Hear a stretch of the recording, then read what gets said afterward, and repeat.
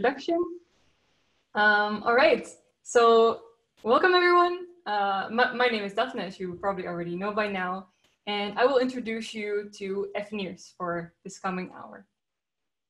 So what will we be talking about? First, I'll briefly introduce the theory of NIRS. How does it work exactly? What sort of theories do we use here? Then I'll move on to the application that is fNIRS. What is it exactly? We'll also compare it to some other modalities, such as EEG or fMRI. Then we'll have a short break for some questions. I'll move on to how do you use fNIRS. So I'll explain a little bit about these systems, about the setup that you can use, about the different protocols that you can use. And finally, we'll end with some information on the signals and the analysis, after which we'll have some time for questions during the Q&A. All right, let's jump right into it. So what is NIRS exactly? So with NIRS, we measure changes in light absorption in a volume of tissue. And with these changes in light absorption, we can calculate the changes in concentration of oxygenated and deoxygenated hemoglobin. So let's talk a bit more about this near-infrared light that we're using. So with near-infrared light, I mean light with a wavelength between 700 and 900 nanometers. So if we take a look at the broader spectrum of wavelengths, it's around this area right here. So as we mentioned, we can use this to calculate the concentration changes of oxy and deoxyhemoglobin. Why is this possible? Because these molecules absorb light in the near-infrared spectrum. So actually, if we would use wavelengths that are lower than 700 nanometers, then our biological tissue would be the main absorber. If we would use higher wavelengths than 900 nanometers, then actually water will become the main absorber. And we can see that in this graph right here as well, with the wavelength on the x-axis and the absorption coefficient on the y-axis. You can see that water, here in yellow, actually rises a whole lot in its absorption coefficient after the 900 nanometers. And here in red, we can see oxyhemoglobin, and in blue, deoxyhemoglobin. And these black vertical lines represent the wavelengths that we use in our devices. So we chose these particular wavelengths because they give us the best resolution that we can use to make it possible for us to disentangle the concentration change of both molecules separately. All right, so we transmit light into biological tissue. Part of this transmitted light either scatters and some of it is absorbed. So what we actually measure is the light that scatters back to the surface of the skin. So light travels in a particular way, we know about this, and then we can estimate how much light we would receive back from the skin. However, there's a difference between this estimation and what we actually receive back, because light is also absorbed. Light is attenuated. So we call the transmitter, so that which transmits light into the skin, and the receiver, that which receives the light back from the skin, we call these optodes. And of course, this light scatters around in this tissue. So actually, you measure about a volume, and the depth at which you measure is around half of the inter-optode distance. So that means the distance between these two optodes, between the transmitter and the receiver. Because it scatters all around and you measure a particular volume, you can also, you also measure the effect of the skin and the skull right here. And I'll get back to that later. So let's get more into what you actually measure and how you then get these concentration changes. So what we measure is a change in optical density. And that's actually the light absorption that we've talked about earlier.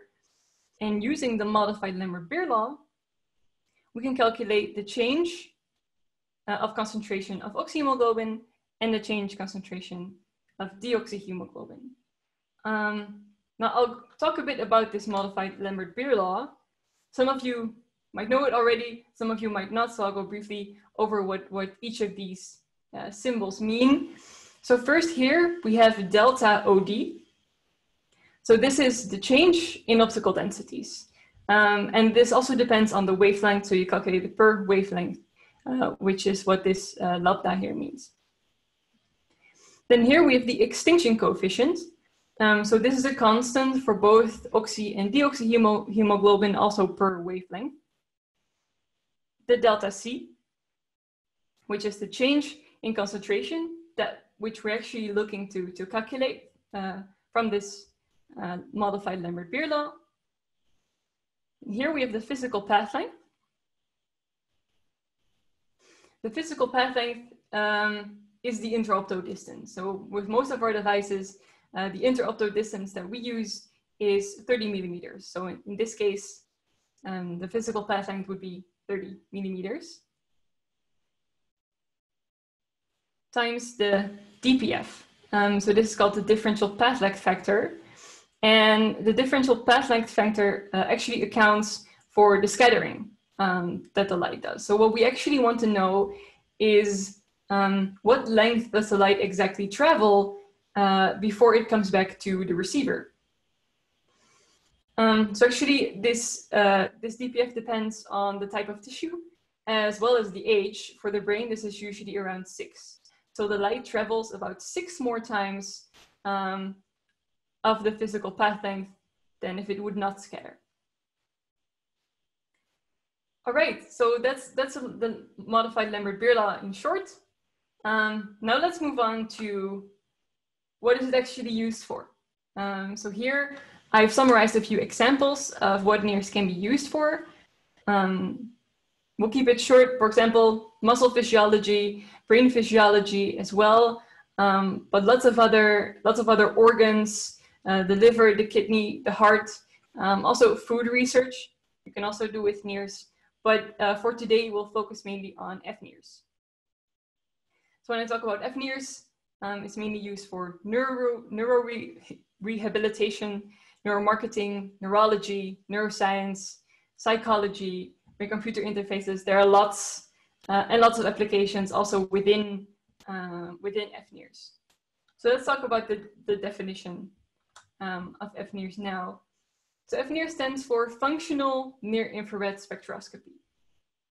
So we're still measuring the concentration changes of oxy and deoxyhemoglobin, but now we're actually looking into that those changes can reflect changes in brain activity. And these changes are most likely to be local. So actually you would use multiple channels in one area of the brain, and these activation that you're looking for would actually be in a few channels that you're measuring from. So let's think of an example. For example, you would be finger tapping.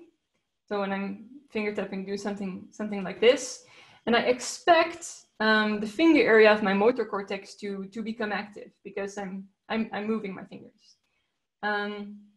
So let's say that we're measuring the motor cortex. We're also measuring the finger area there.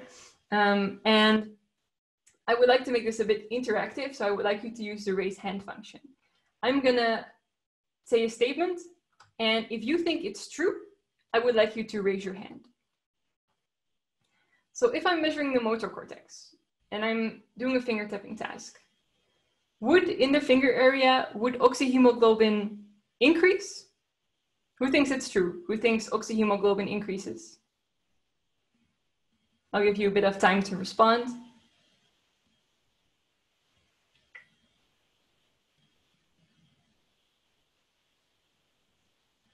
All right, well, it's true.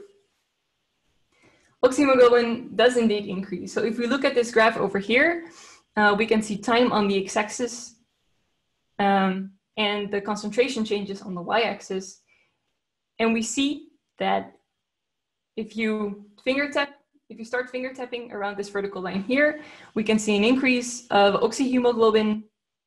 And if we stop, it goes back to baseline. Now I will explain why this is.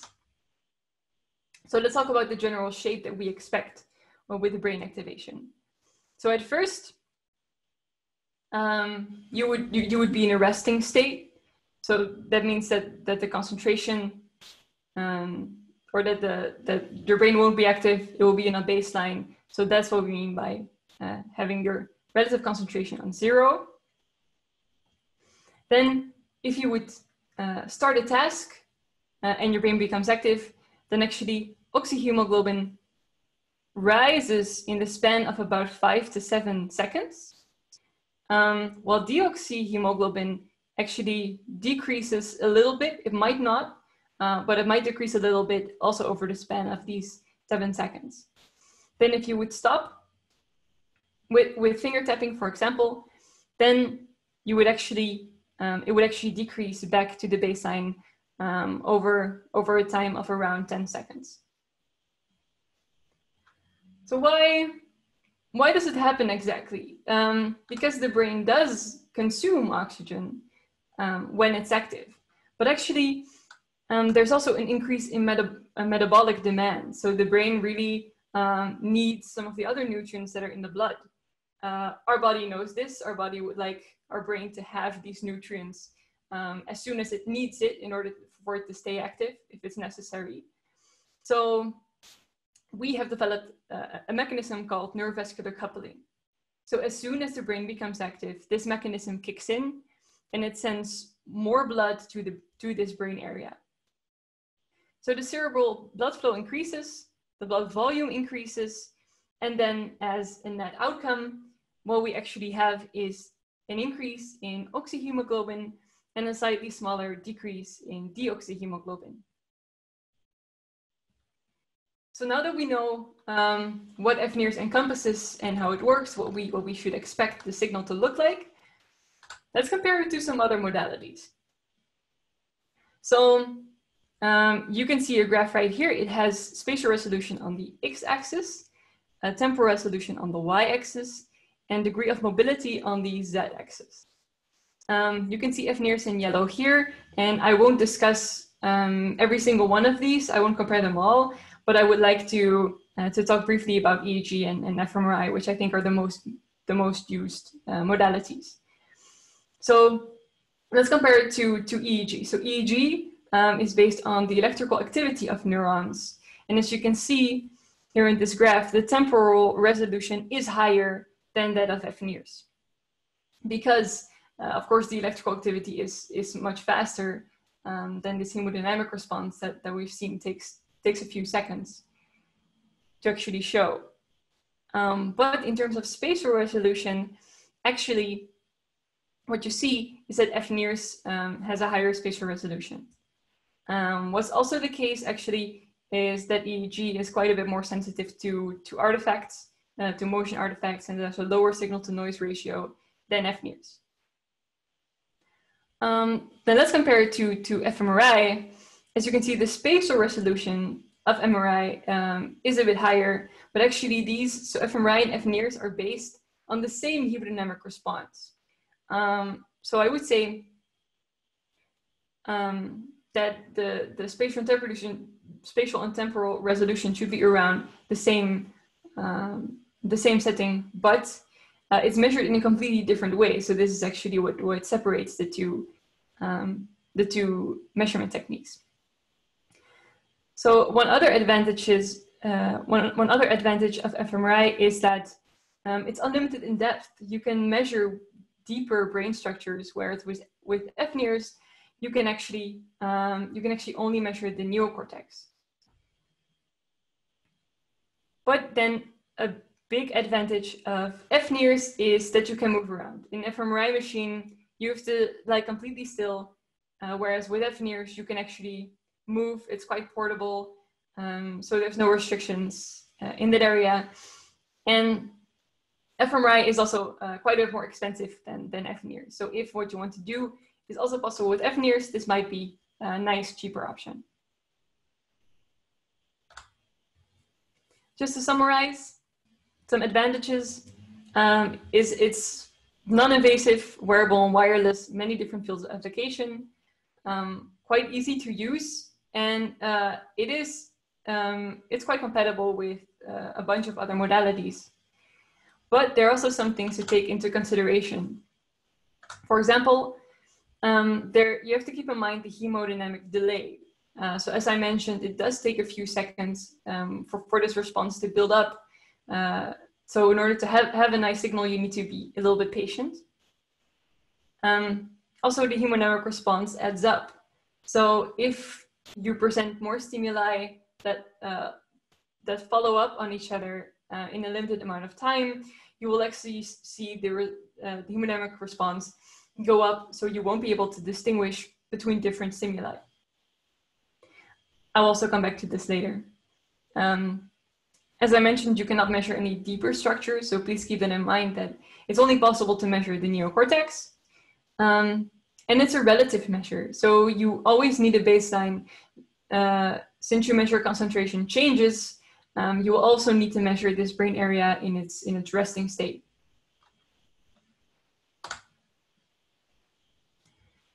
But I would like to stress a few things as well. So as I mentioned, EEG has a high temporal resolution but a low spatial resolution, whereas fNIRS has a high spatial resolution but a low temporal resolution. And this is exactly why it might be a nice idea to combine the two to have the best of both worlds. Now, it's also possible, for example, to combine this with brain stimulation, such as transcranial current stimulation. So this might be something that's very valuable to your research, for example. And if you're worried about synchronization, because you do need to synchronize if you're measuring with these different modalities, we have lots of different options for that. So don't worry about that. There's always something possible. So right now, I will start with the part of how you actually perform fNIRS. And I'll start with giving you a bit of an idea of how the devices, work, what they look like, and what the difference is between them. So first, the Oxymon. This is our only laser-based system. That means it has the most stable wavelengths. And actually, this system can create from 1 to up to 112 channels. And with this one, the sampling rate can go up to 250 Hertz, which is higher than most other devices in case you need it.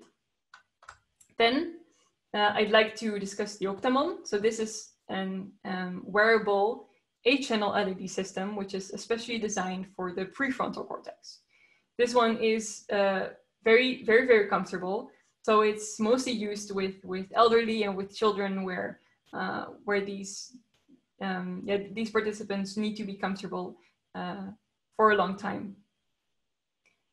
It's very easy to set up. Within 5 minutes, you're ready. For this one, the sampling rate is 50 Hertz. Around the same goes for Octamon Plus, also a wearable 8-channel LED device, but this one's optimized for measurements on the hair. So hair absorbs a lot of near-infrared light. So these optodes are actually made to deal with that. So these LEDs send out a bit higher light intensity. And these optodes are made so that you can move them out of the head cap and move the hair actually to the side using these handy optodes and holders. Then the Bright 23. So this is a wearable 23-channel device, which is especially made for the frontal cortex. Here again, these handy optodes in which you can move hair out of the side as well. The sampling rate for this one is 100 Hertz. Then the Bright 24, wearable LED device with up to 27 channels actually. And this one is also optimized for areas with hair. So the transmitter sent out a little bit higher light intensity to help with that. And again, you can take the optodes out to move the hair aside. For this one, the sampling rate is 50 Hertz as well. And with this one, you can combine them. So you can combine two Bright 24 and actually create a device that can measure with 54 channels. We actually also developed this one for children as well. If you're more interested in any of other devices or tips and tricks for measuring with children, please have a look at the webinar next week by Renata and Dr. Paula Pinti. Now that you have a bit of an idea what the devices look like, I would like to talk to you about the Optode template. So now would be the time to start thinking about what brain areas would I like to measure. And what's really important with that is the optimal Optode setup. So you can choose a template. Let's say, for example, you have a Bright 24. And one of the templates that's most used with this device is the 2x12 template. So here we see one part of a template. So this is 12 channels made with 5 receivers and or 5 transmitters and 4 receivers. So you can create this template. The distance between the optodes again is around 30 millimeters. So you can cover quite a large area with this. Then the next question is, where are you going to place it? Because you can actually place it all over. As you can see in our head cap, you can find many different spots where you could place this template. So what do you do then? My advice is look at previous similar research. Look at the area that of interest to them. So actually, people rarely do all brain measurements because it does take a lot of time to set up everything.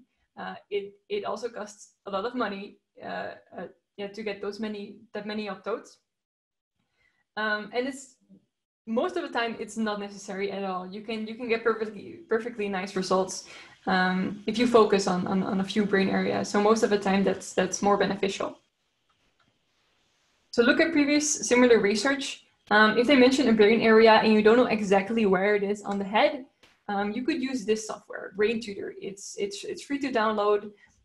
We use this link. We can also send it to you in the email one day after this webinar that you'll receive. So you can check it out if you want to know a brain area and see where exactly in the skull it would be. One more thing that you can check out if you're not sure is use the 1020 system. So on our cap, we do have these 1020 locations printed on there, and you can use this paper, for example, in order to look up certain brain areas and look up to which 1010 position with which 1010 position they're associated. All right. One more thing about the placements. Head sizes can vary. And that means that if the Optode template does not change with it, so remember the distances between the transmitter and the receiver should stay 30 millimeters. You cannot scale that up or down depending on the head size. So that means that you will measure a different surface depending on the head size. You can estimate what the surface is by using digitization. So with the Polhemus, you can create a projection of your template on a template brain that you can store in the software and actually estimate more accurately which brain areas you're actually measuring.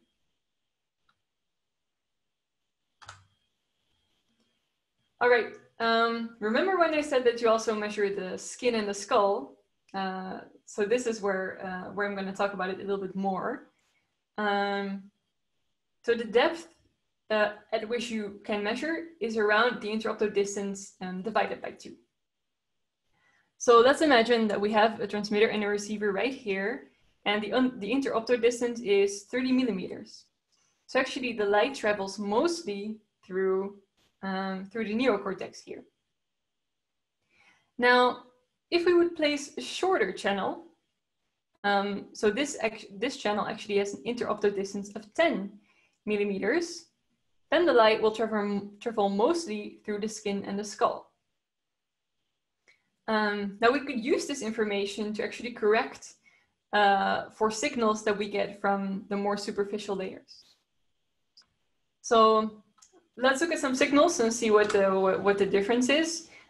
So here we can see the time on the x-axis, the concentration changes on the y-axis, and we see in red oxyhemoglobin from a normal channel with a 30 millimeter distance, and oxyhemoglobin from the shorter channel with 10 millimeter distance. And we can see here on the vertical line is the stimulus onset. We can see that it does increase a little bit for the short channel, where it increases more for the normal channel. Now you could systematically subtract the signals from each other. So let's look at some average data. So here on the top, we can see the normal channel. We have in red oxyhemoglobin and in blue deoxyhemoglobin. And we can see this is quite a nice response, but the standard deviation is a little bit bigger. And if we look at the short channel, we can see that indeed it does increase, oxyhemoglobin does increase a little bit as well in the skin and the skull at stimulus onset. This can have multiple reasons. You might never know for sure. It could be blushing, it could be breathing, it could be blood pressure. But the thing is, if you systematically subtract them from each other, the difference would be something like this. So you can see the signal is a little bit cleaner. You might be able to estimate better the signal that you actually get from the brain activity. And the standard deviation is a little bit smaller. All right, let's move on now to the study design. So I've summarized the most used paradigms. So the most used paradigm right now is the block design. It's followed by the event-related design, which is then followed by the mixed design. I will explain the block design and the event-related design in a bit more detail and show an example of both. And of the mixed design, I'll just say that it's as the name implies, it's a mix of the block design and event-related design. So the block design uses blocks of repeated trials and stimuli, which are then alternated with resting and baseline periods. And these resting periods, these should have everything that the task has as well, except for what you think brings activation to your region of interest. So there are a few things to keep in mind when using a block design. Some pros are that it's simple. So you have just a resting block and a task block with repeated trials and stimuli. So it's simple for both you and for your subject. So if not many mistakes can happen there, all the better. Also, the signal is quite strong and reliable. So as you can see here, if you repeat many trials and stimuli over this course, the signal will increase quite a bit, which will add power to your research. Now, some cons is that you cannot isolate the response to individual stimuli. So if you're really interested in that, block design might not be the design for you, as it's also prone to confounds such as habituation and anticipation. Of course, you can imagine that if you're a subject and the task and trial alternate each other at set time points, you might be able to anticipate when the next task block starts.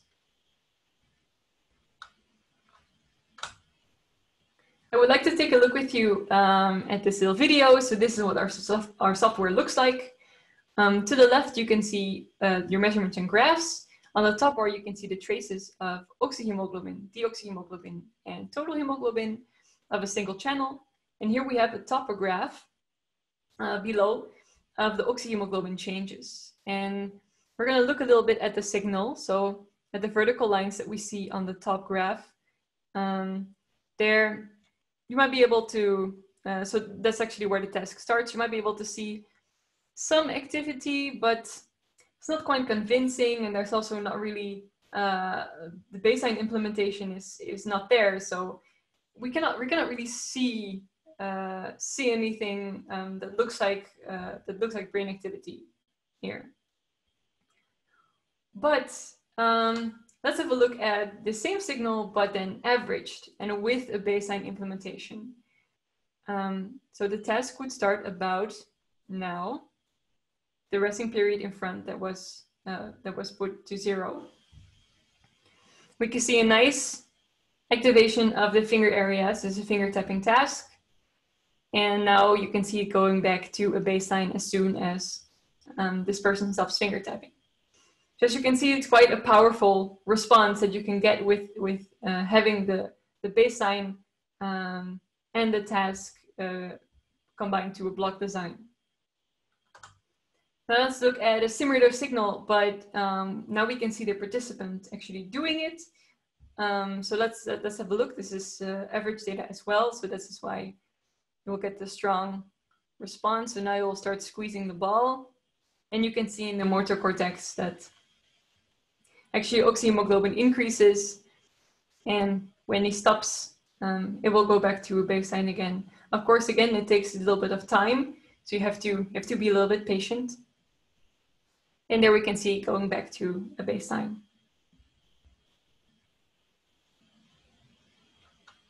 Right. I would like to discuss one example. So this is a paper that shows that music improves verbal memory encoding while decreasing prefrontal cortex activity. So they measured a few young students. They did some memory encoding, either when playing some music, or when it was silent. So actually one block consists of a context, then a context with some words that they had to remember, and then they could see the context a bit longer. And they had 8 channels over the dorsolateral prefrontal cortex, and then afterwards they had to recall the words once more during the retrieval phase.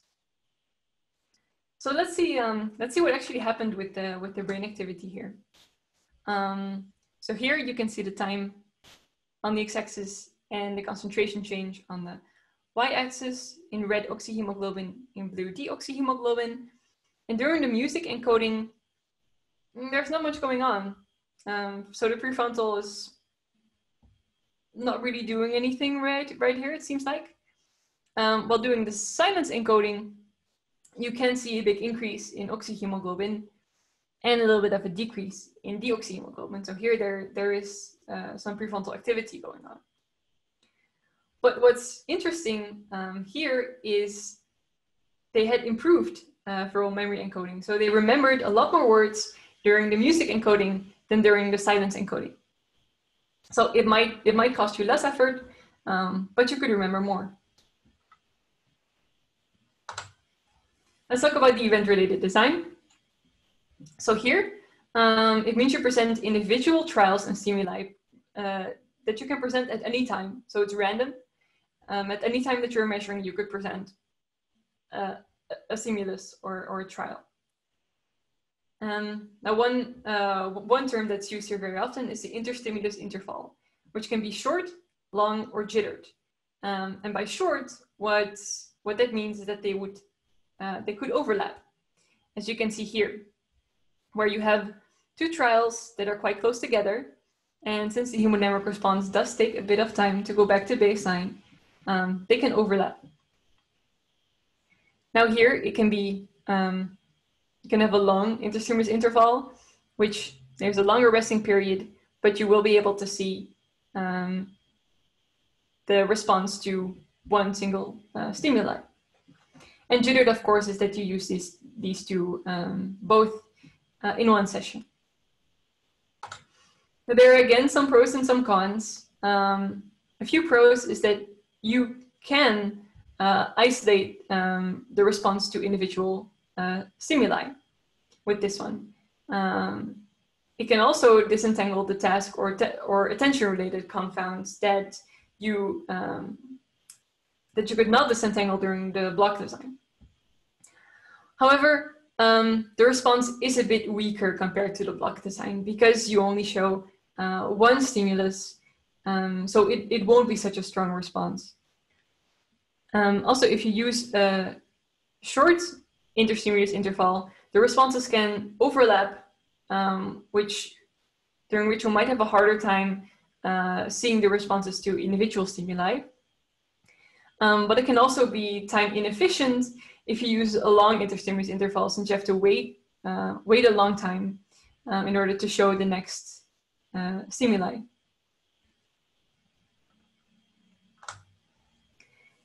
One example of event-related task design is this one. So this one is called changes in oxygenated hemoglobin link freezing of gait to frontal activation in patients with Parkinson's disease.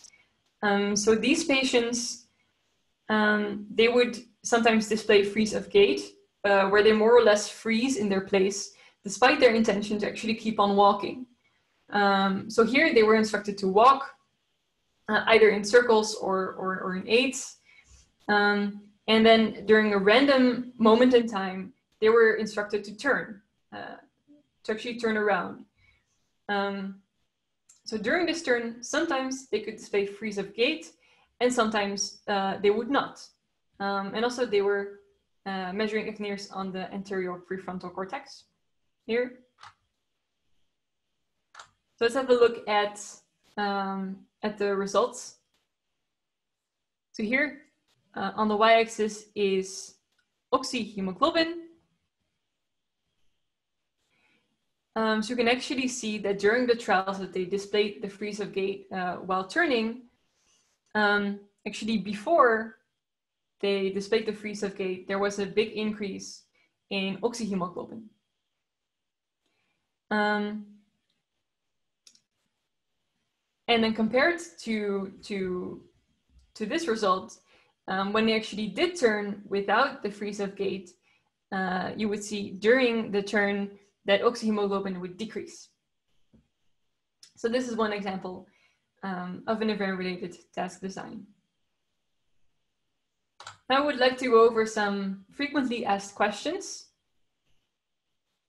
that we get often. One of those is, how many stimuli should I use? How many should I present?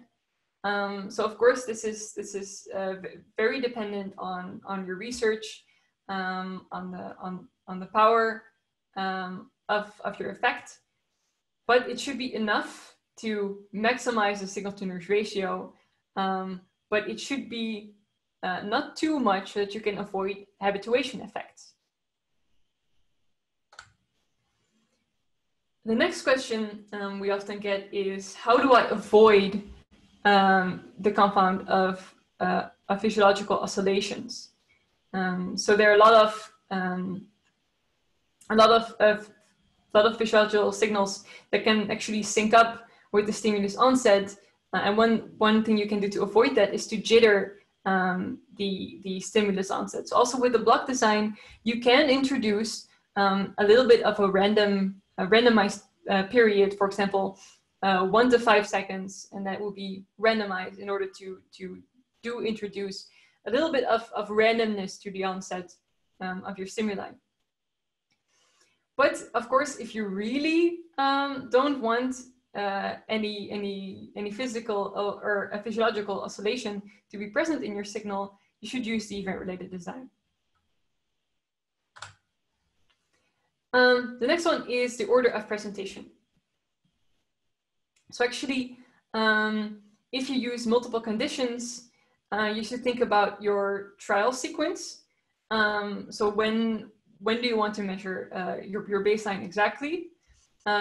And maybe you can think about having multiple testing sessions in order to avoid this habituation in case you have a lot of conditions that you would like to test out. All right. I would like to show you what a good signal looks like. So sometimes you'll see things in your signal that you might not be interested in at all. For example, the heartbeat. But actually, this can tell you a lot about the quality of your signal, because it does tell you if you're actually measuring oxy or deoxyhemoglobin. So we expect is in oxyhemoglobin, so also here in red, that you can see a nice clear heartbeat. Since most of the time it comes from the heart, so you would still have the heartbeat visible in the signal, since also in the veins. But in deoxyhemoglobin, since it does come from other areas and it's most likely on its way to the heart, you could see, sometimes you can see a little bit of a heartbeat, but sometimes also none at all. So this will be the optimal signal that you can see while you're measuring fNIRS. Let's have a bit of a look into the signal components. So here, in this graph, you can see time on the x-axis and concentration changes on the y-axis. And also have a graph here to the side with the frequency on the x-axis and the power on the y-axis. So this is a graph based on frequency that has been calculated via a Fourier transformation. So I would like to discuss what components you have in your fNIRS signal based on the frequency that they're in. And we're going to start with the hemodynamic signal. So this is actually what you're interested in when you're measuring fNIRS. It's quite slow, so you can see it in this graph in black, as well as here. Then the next one is vessel motion effects. So the blood pressure related effects. These are in this frequency, and you can see them here in green. The Rameir waves in gray around this area. Sometimes they can also be on a little bit lower frequency. It usually depends a lot on the situation. Respiration, we can see here in blue. So this is breathing, which is usually around this frequency band.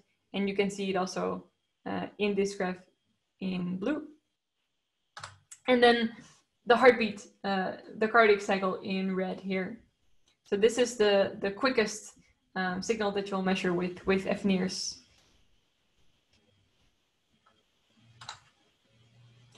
So let's summarize. You have some physiological artifacts, which can be Rameir waves, breathing, heartbeat, also blood pressure related effects, and some extrinsic sources of artifacts, such as the sensor movement, which can create a big artifact to make sure that your head cap is nice and tight.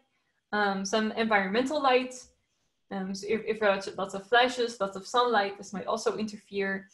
And as somebody already asked a question about it as well, other optical equipment that operates in the near-infrared light spectrum, especially if they're using the same wavelengths, then it might be a problem, but you could always just shield them from the light. You can also test it in our software if it's interfering. So there are lots of things you can do about it. Finally, I'll talk a little bit about the analysis options that you have when you're working with fNIRS. So they can be analyzed by 3 different paths, main paths. First of all, OxySoft, our software, offers a variety of standard analysis techniques.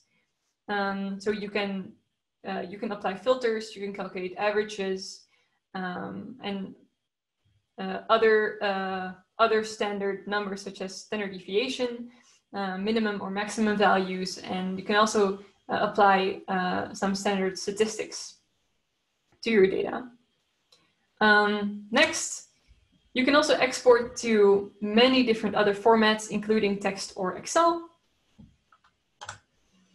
And I think this is the most used one. We developed a tool to convert your OxySoft data so that you can use some free MATLAB toolboxes such as Homer, NIRS SPM, or Fieldtrip. All right, this was the end of my talk. Thank you all very much, and let's move on to the Q&A.